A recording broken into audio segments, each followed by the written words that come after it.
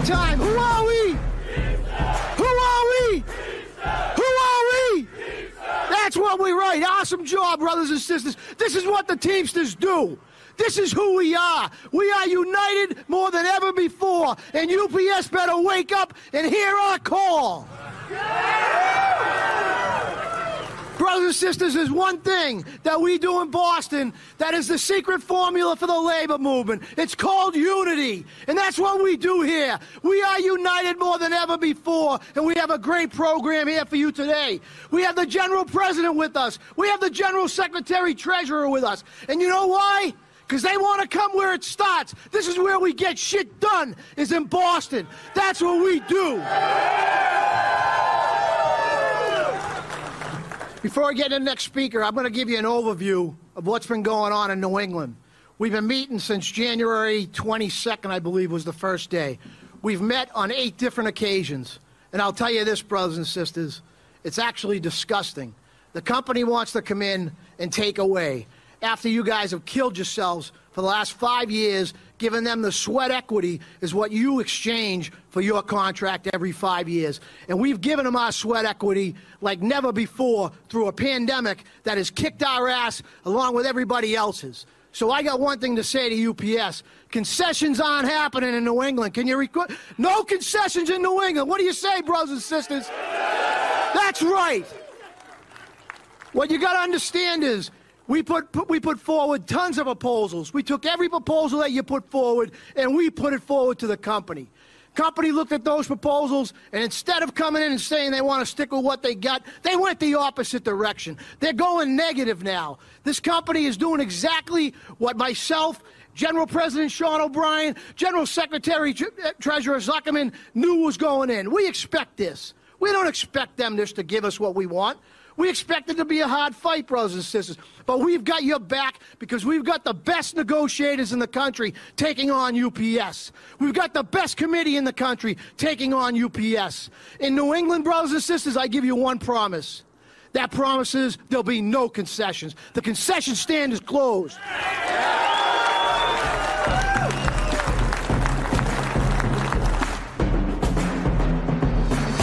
My name is Jane Fallon. I work part-time at the South Boston UPS building. I'm a shop steward, and I work the early morning shift. We go in about 4 in the morning and usually wrap up about 8 or 9 in the morning. And I mean, that's the side of the job that I think so many people don't see. Right. I was wondering if you could say a little bit about how long you've been doing that work and what that work entails, like that maybe folks, don't get the behind-the-scenes view. Right. Okay. So we get up very early in the morning, and we head into work, and some of the kids unload the trailers that come in with all the big packages, and we unload them, put them through the process, and then we load them into the trucks for the drivers to deliver. And how'd you become a shop steward? Actually, the union came to me and asked me if I would be interested in doing it, and I said I don't know a whole lot, but I'll learn, and I've learned a lot, and I love it. It's empowering. It makes you feel like you're a part of the system and you can help people out. Because some people, don't. Management will go after, the quieter people, the people that really don't stand up for themselves, and it's nice to be able to tell them that you can come to me if you have an issue, and I'll try to help you, and we can guide you in the right direction. Well, and that's so important because, as we know, so many people on the job feel like they have nowhere to turn. Right. And I'm just kind of blown away by the energy here. We're obviously standing outside of Teamsters Local 25. President Sean O'Brien just talked about the upcoming contract fight with UPS. Right. I was wondering if you could say a bit more about what you and your coworkers are going through. Like, what are the sort of key issues that are going to be on the table during this contract fight? Well, for us, we're part-timers, so we need a pay raise. I mean, the part-timers that really don't get thought of too much, and we get up, early in the morning and work. It's a tough shift, and your family has to adjust. You have to adjust. Typically we go in at 4 and work till maybe 8 or 9, like I said. But Christmas time, our time can be rolled back to midnight, and we have to adjust to it. It's not optional. Sometimes we're forced to work 6 days a week, and they don't think of that. They just expect it, and we do it. We adjust. We're flexible. You have to be flexible. And you know, for a company that makes billions and billions of dollars, I think they can afford to pay their part-timers a living wage. Hell yeah. And like, I know from experience, from talking to so many other workers, like that the bosses try to use those tiers of workers, the part-timers, the new hires, right, the old-timers, like they pit us against each other. Right. I was wondering if you could, like, are you seeing that? Do you feel like, at least on the union side, that folks are rallying more together across the different part-timers, full-timers? Absolutely. They do try to use the part-timers when they're cutting back on the full-timers' hours. Right now they're pretty strict with hours. They don't want anyone getting any overtime. But they'll kind of trickle a little bit of overtime to a part-timer just to kind of, you know, get the full-timers outraged. And vice versa. They'll do, you know, and they try to separate us. Even as a steward, they'll try to divide the full-time stewards and the part-time stewards. You know, they want us to say, oh, he's doing that. You guys should get that. You know, like a grievance or whatever. But we are building anyways, and I think, you know, all around we stick together. We're all one. I mean, we're one union. We support each other, and they're not going to divide us. Hell yeah. And I guess, what are you hearing from folks as we gear up for the contract fight? We know that negotiations are set to begin later this month. Right. Contract expires in the summer. We heard a great July line 31st. that if we don't have the contract members want by August 1st, we ain't working. Right. So is that the vibe that you're getting from your members? Absolutely, and I think everybody's standing by that. I mean, everyone's supporting, and it's great. It's really great. People are trusting the union to do the right thing by them. They know we have to do it, and I don't know anybody that isn't willing to if the union makes a decision to strike, I think everyone's 100% behind them. And I guess before I let you go, I wanted to ask, like, if you have any messages for listeners out there who don't work at UPS, maybe they're not in a union, but what can they do to show solidarity with y'all? And why is this fight important, not just for the Teamsters, but for all working people? You know, like Sean was saying, that it sets a precedent for labor unions going forward, and if we get a good contract, we realize that unions can stand up and they can, you know, get a living wage and they can get what they need and, you know, supported from management. And, you know, management can't play games. Like, they will throw to the new people this market rate adjustment, the MRA. So they'll put that out there and people start at that rate. I think right now, I'm not sure what it is. And people come in and they're thinking, okay, we're making this money, not so bad. Then they snatch it away, you know, a couple months later. And people are up in arms like, we were making this, what happened? And they're coming to the union. And, you know, we're saying we need to get that in the contract. It's not contractual. It's management. They can take it. They can give it and they can take it. And it's not right.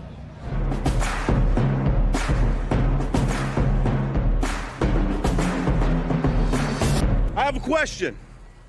Are you all ready to kick some ass for the working class? Yeah! Hell yeah. As Tom said, my name is Rob Atkinson, and I'm the UPS Contract Campaign Coordinator. I started at UPS back in 1988 in a small center in western Pennsylvania, right outside of Pittsburgh. There's one guy here from western Pennsylvania, good friend of mine. I worked there for 27 years until they fired me back in 2015 in retaliation for union activity. I've seen firsthand how this company treats their essential workers. What UPS did to me is a perfect example of how they respect Teamsters that work there. You all worked there through that pandemic.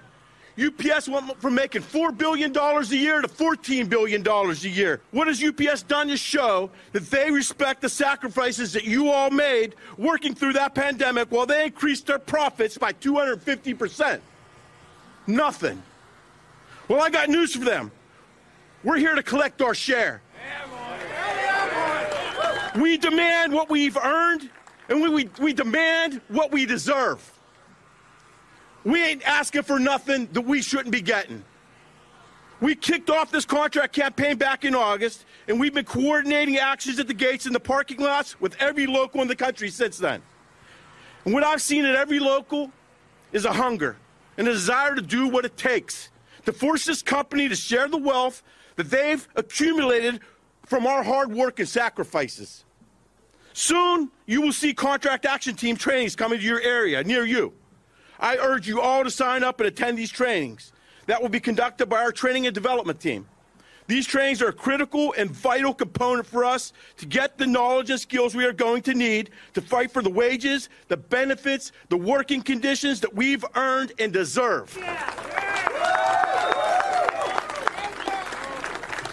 For years we said if we only had leadership that would fight for us at the bargaining table. Well, I got news for you. We have that leadership now. All that we need to do is stand behind them. Are we going to stand behind them? Yeah. Damn right we are. We're Teamsters. And when we all stand together, there's nothing that we can't achieve. And that is what UPS is about to find out. Thank you.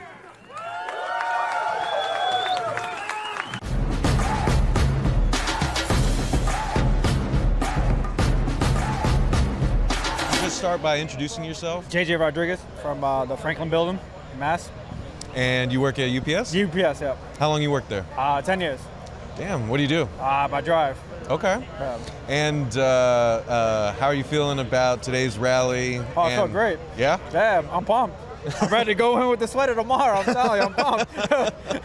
Well, and I was wondering if you could tell me a little more about like what that job entails, because a lot of folks, we get our packages from you guys, but then we don't see all the shit you go through on a day-to-day basis. So like, what does a typical day look like for you? It all depends. Like, every day can be different. Like, some days you can have a great day, and some days you just everybody just buying stuff. So it's like, it all depends. I mean, other than that, like, it's tough, you know, because it's like you don't know what day you're walking into. Mm-hmm. Every day is different. And what sorts of like key issues are going to be kind of on the table with these contract negotiations? Like, what are you and your coworkers going through on the job that need to be addressed during the contract fight? Like the whole thing they call dishonesty. People we get fired for, they can lie to us, but they don't get fired. You know what I'm saying? Mm-hmm. It's messed up. Because we will tell the truth and they'll still say that we're lying. But they can actually lie to us when we have proof and nothing happens to them. So hopefully that changes. Have you noticed any changes in the attitude of management since Sean came in and you got this like new energy in the Teamsters over the past year? No. No? They're still the same people. They haven't changed.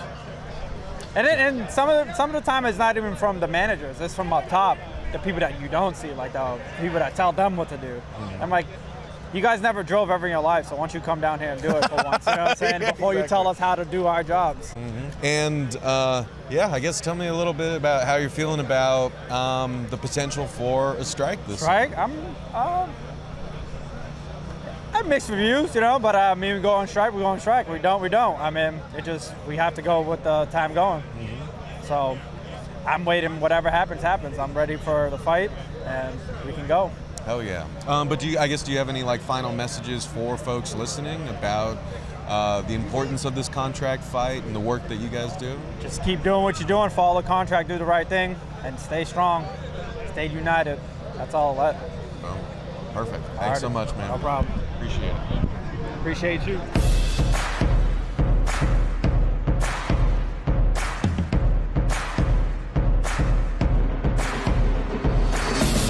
Good morning. Good morning. Good to see everybody out there, and I appreciate you coming out. Want to talk about the UPS contract just a little bit.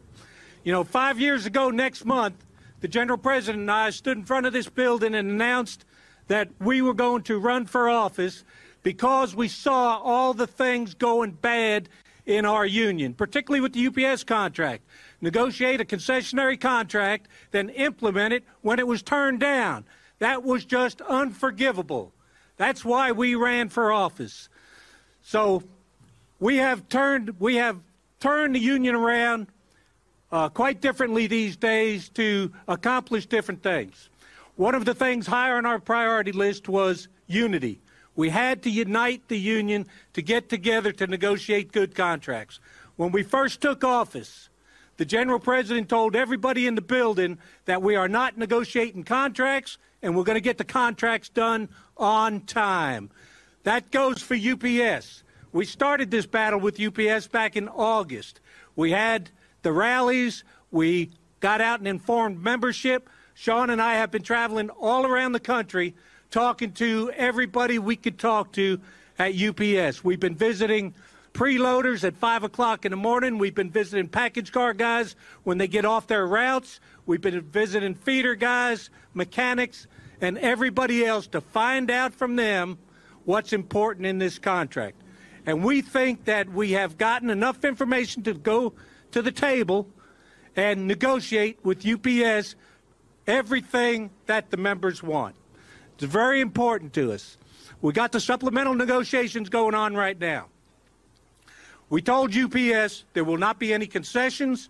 You will get done on time. They're falling behind right now, not getting the supplements done by April 17th, because that's when we want to go into national negotiations. But you know what? They're going to have to pay a price for that. They are going to have to explain to the General President on April 17th why the hell they ain't done with the supplements. And they don't want to be in that position. I have got the distinct pleasure of working with the General President every day. I'm a 44-year Teamster. I have seen 6 General Presidents in my career. And I am working with the best General President today that we have ever had. And every one of you that knows him knows that he's tough. He's a tough guy when it comes to negotiations. He's tough when he's representing the members. He's tough when he tells the companies that we will settle for nothing less than a great contract for everybody in the union, particularly UPS, because this is our fight coming up. You know, when we first took office, we had a couple contracts come up. We had car haul come up. We had about 67 days to negotiate that contract. And the General President was very clear. No concessions, on time. We got the best contract in car haul that we have had for a very long time. We had American Red Cross come up. Same thing. On time, good contract, got a great contract out of there. Not only is it a great contract, but we are organizing more American Red Cross workers today than we've been doing in the past. And we had DHL come up. And DHL, the last sticking point in that contract was inward-facing cameras. And we all know that story at UPS, right? We don't want them, right?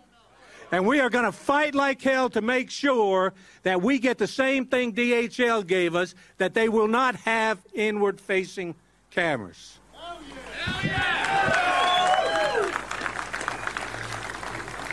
So this is going to be a long fight. We need everybody to stick together, which is crucially important to us. We are going into negotiations, Sean and I, in 2 weeks with the company at the national level. Hopefully they will hear our message today, getting these supplements done, because we have got to get them done before we start negotiating the national contract. Now, we're going into negotiations, and we're telling UPS very clearly that we want a good contract for our members, and we want it done on time. If they don't get it on time, we're going to pick a fight with them. August the 1st, if we don't have the contract that you guys want by August the 1st, we're not working no more. We will continue to negotiate with the company, but there won't be a UPS person working on August the 1st if we don't have what we want. And being General Secretary Treasurer of the Teamsters Union, I can assure you that we will take care of you guys.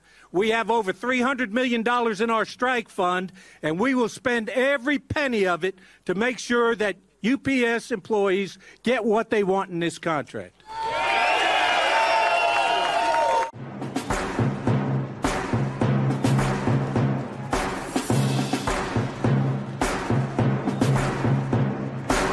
My name is Julie. I currently work for Workers United as a staff rep in Massachusetts for the Starbucks campaign. I'm a former Starbucks partner, started with the company in 2005, and worked on and off with them until just this past January when I moved over to the union. Hell yeah. And I was very excited to see you. We're obviously, and apologies listeners, it's a little windy, but we are here outside of Teamsters Local 25. We just watched a rally with Teamsters President Sean O'Brien talking about the upcoming contract fight with UPS. And I've spotted your Starbucks Workers United sweater here. I've seen you talking to Teamsters. I guess I just wanted to ask you, like, why was it important for you to come out here, and what have you been hearing from folks? Well, it was important for me to be here because the Teamsters were here for us. So last summer, a Starbucks location in Boston went on a 64-day strike. There was no intention or understanding of when the strike would end when they started. It was indefinite. And the Teamsters showed up for us every single day, did not cross the picket line, and helped that store maintain that strike until they were ready to end it. And so now the Teamsters are out here fighting for their own contract. I want to help show support. The Starbucks workers are here to help show support, and we know that without inter-union solidarity and without worker solidarity all across all industries, we have less of a chance. So when we work together, we fight together, we win together. Hell yeah. And I have to ask, since we this past week we got to see old Howie Schultz on Capitol Hill. I was wondering if I could get your thoughts on that testimony. You mean when he perjured himself under oath by saying? Which time? Yeah. Denying that he has done anything wrong, that Starbucks has done anything wrong. They haven't broken any laws. They're just, it's despicable. It's gross. And when we heard the testimony from those partners, from the workers, you can really see how blatant this company is lying. It's all about ego with him. It always has been. I drank the Kool-Aid a long time ago. When I started working at Starbucks in 2005, I was like, man, this company is great. The benefits are great. Howard Schultz is great. Like, when he runs for president, I'm going to vote for him. I've changed my mind. This company let me down, and it's let a lot of other workers down. And watching him testify the way he did in front of Congress, the Senate, it really sort of sent that message home for me that he will never be on the workers' side. He just doesn't get it. And I think our Senator Ed Markey really, really hit that home, that he just does not understand, because he's now in this place of privilege. He's so disconnected from the experience on the ground and what the workers are going through. He's never going to get it. And just because he's not the CEO anymore, he's still on the board and he's still pulling strings, and this fight isn't going to end. So we're just going to keep fighting.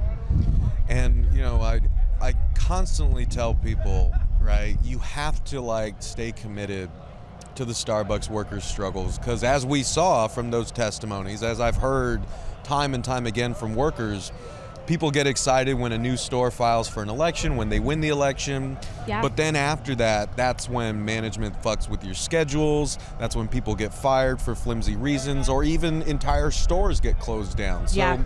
I wanted to ask, if you had any kind of message for folks out there listening about why they need to stay committed to supporting y'all and what they can do to support you all.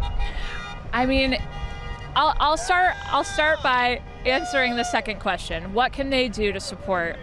So go to your Starbucks. If you know it's union, let them know that you support them. That energy is contagious, and when they know that they feel supported by their community, by the people that they see every day, their regular customers, it goes a long way to maintaining that morale and that energy and helping them get across the finish line for this. The first part of your question, I have completely forgotten what you asked. Just why it's important for us to support each other, you're out here supporting the UPS folks. Yes, absolutely. So the Starbucks campaign, what's going on right now with partners, baristas all across the country, is sending a message to corporations that we're not going to let them get away with treating workers like this, regardless of what industry they're in, regardless of what job they perform.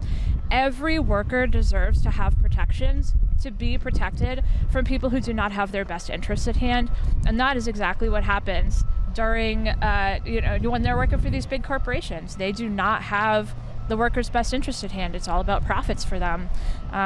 So when we show up as Starbucks partners, we're not only showing up as baristas, we're showing up as workers. And I think that that's really inspiring to remind everybody that you deserve a better workplace too.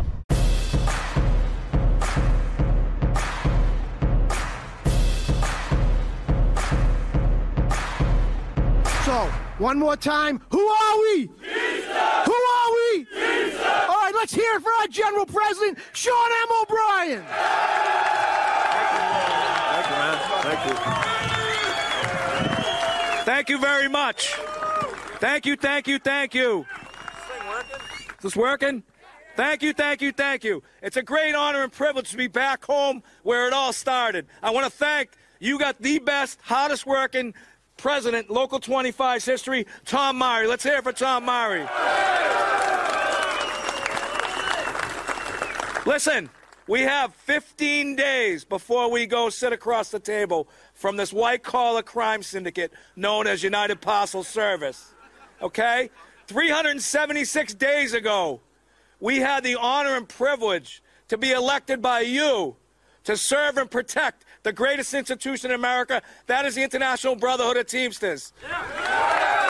And because of you putting the faith in us and our leadership team, you have proven that you want change. You have proven that we are not going to take and accept what UPS gives us. We're going to demand, take, and punish if they don't give us what we want moving forward.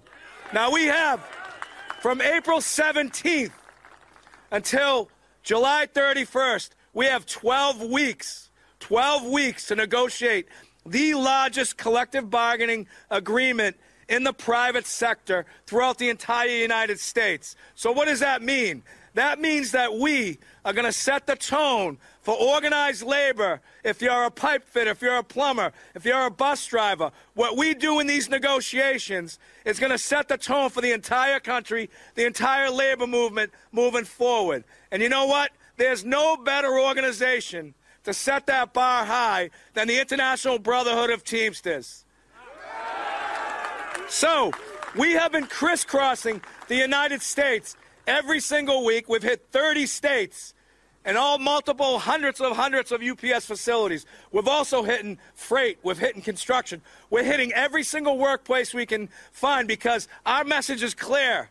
UPS's fight today may be your fight tomorrow. And if we are not united, one vision, one direction, one mission, it's to protect, preserve, and improve working conditions, then we are going to fail. I am so proud of what I see going on around this country. I am so proud when I talk to people and they have fire in their eyes. They got intestinal fortitude. They got burning desire in their stomachs to take on this company. A company that 3 years ago didn't care about you, didn't care about your families, but you were providing goods and services to keep this country moving. And what happened? They thought you were heroes. They were telling everybody, we have the best employees in the world. They're providing goods and services, making sure this country keeps going. Well, it's funny how fast they forget. And all they care about is the bottom line of their balance sheet. Our wages stayed the same, and in some cases they went down, but their balance sheet kept expanding. They made $100 billion off the pandemic. $100 billion with a B. And what did we get? We got nothing. Well, that's going to change April 17th. Because when we go to the table, there is going to be no niceties across the table. We're going to have rank and file members looking at this company, giving true testimonials on how bad this company treats their people, how they don't appreciate what we do or you do every single day. And we're going to remind them, and we're going to remind the entire country, because I've been going up to Capitol Hill every day telling them, you got a problem with supply chain solution? July 31st, when Big Brown is shut down, you're going to see supply chain solution come to a halt. And you know what? We're not afraid to do it. We are not afraid to do it. We have a motto at the IBT with our leadership team. We would rather ask for forgiveness than permission, right? And the good thing about us right now is that because I get to work with the greatest general secretary treasurer in the entire Teamster movement and the entire labor movement. And what he's responsible for the finances of this great international union, 1.3 million members strong. And UPS has to know, and every other employee needs to know, that we have $300 million in a strike and defense fund. $300 million to take on this fight. And look, I get the greatest job in the world. I get to write the checks. He's got to find a way to pay for it, right? So here's the reality of it. Prior negotiations, before we went to the convention in 2021, we always look for vulnerabilities, right? If you're fighting in the street, or you're fighting in a ring, or you're in a football field, you're in a hockey rink, you look at your opponent and you try and find their vulnerabilities. You try and find their weaknesses, right? We do the same in the labor movement, and the companies do the same. Prior to 2021 in June, we were financially compromised, our members. You know why? Because you had to wait 8 days before you got paid on strike. Now, I don't know about you, but I can't wait. I can't go 8 days without a paycheck. I've got bills, I got tuitions, I got boys to pay for, I got homes to pay for, like everybody else, right? So we made certain that we changed that. So we are no longer financially compromised. I say we. The strongest link in our chain, that's our rank and file members. So moving forward, when we take UPS out on the street, or we take Yellow, or we take anybody that wants to take our members on, we will be getting paid from day one, and you will not have to worry about the security of family or anything else. So look, this is going to be real easy. We have the most amount of leverage we've ever had in the labor movement. Think about it. We've got 1.3 million members strong. We're 360,000 deep throughout this entire country. We are unified. We know the issues. We've identified them. But most importantly, we have stated our intentions. And when you state your intentions to people and you look them in the eye, I believe they take you serious. And we've stated our intentions to UPS. 22-4s are going, or you're on strike. PVDs are going, or you're on strike. Part-time wages need to go up, and we got to reward the long-time part-timers as well. We need to make certain that we fix subcontracting, get these gypsies out of our yards, and make sure that Teamster asses are in these seats. We need to make sure we fight against technology. Technology that has held all of you hostage for the last 10, 15 years. They do not need to be looking at us while we're doing our jobs. That will be a strike issue. We also need to make sure that we protect and create as many jobs as possible for part-timers. We need to create jobs as a result of technology. We need to capture every single thing we can. And look, failure is not an option. Failure is not an option. If you're not in this fight, you better find another career. Because look, what we're going to do in these negotiations, we are going to make history. We are going to make an example, our Fortune 500 company, so that when we go to the table locally, when we go to the table regionally, we go to the table nationally with any employer, they're going to remember the beating that UPS took and the leverage that we had, and they're going to say, I don't want any part of that.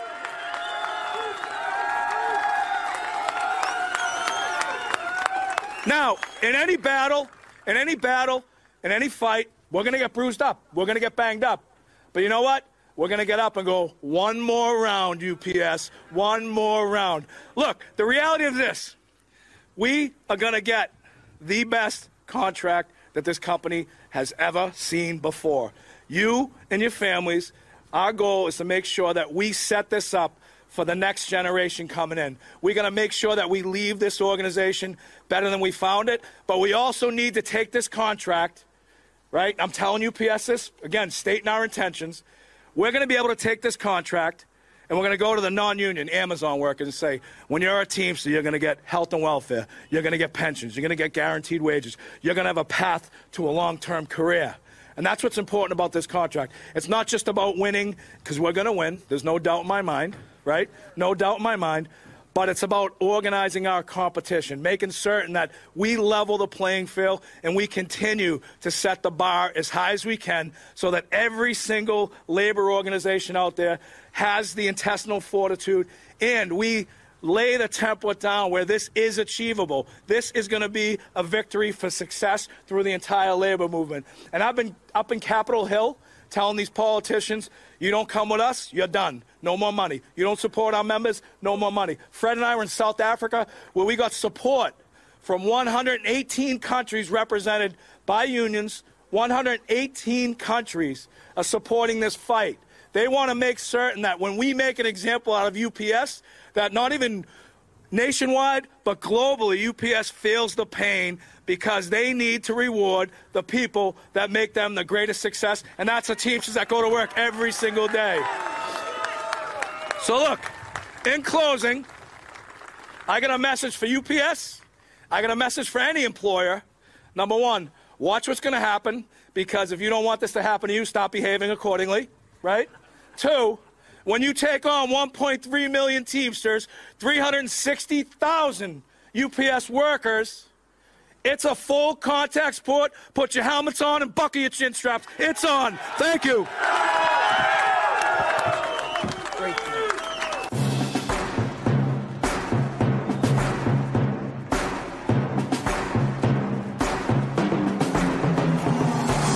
We're here at Teamsters Local 25 in Boston, the old local of current president of the International Brotherhood of Teamsters, Sean O'Brien. I'm standing here with the man himself. Sean, it's been about a year exactly since your administration came in. What are you... I think it's 376 days. 376 days. So what have you been hearing from the members in that time? What are you seeing well, here there's on tremendous the ground? energy, not just in the UPS, but in the labor movement in general, in the Teamsters. Our leadership team, we've made certain one thing. Biggest priority from day one is to make sure that we unify our strongest leverage, is that's our membership. Make sure they understand that we're going to fight for them, we're going to take direction, and we're going to deliver for them. Look, I'm back here at the greatest local union in the entire country. But look, the reality of it is we're going to fight hard. We're going to get the best contract, and we're going to make UPS reward the people that make them the success. And what can people around the country, whether they are unionized or not, whether they work for UPS or not, what can working people around the country do to support you? They have to embrace this fight. Because what I said up there, I meant today's fight may not be yours, but it could be yours tomorrow. So if you're not engaged and paying attention, then you're selling yourself short, because this could be you tomorrow, it could be all of us tomorrow. UPS is going to be the most important, critical fight that we have in the labor movement. It's just not a Teamster issue now, it's a labor movement issue. And if we can do it, which we're going to do it, and we're going to get the best contract, we're going to set the tone for organized labor for generations to come. Hell yeah. And what's your message to UPS management right now? Buckle I'm sure up. They're listening. Buckle up, baby. Buckle up. Thanks so much, brother. Thank you, man. Appreciate it. And then after we're done, I'm going to tell them to ice up. Beautiful. Thank you so much.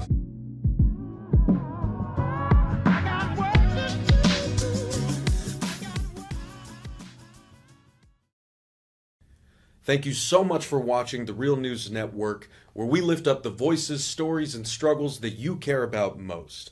And we need your help to keep doing this work. So please, tap your screen now, subscribe, and donate to The Real News Network. Solidarity forever.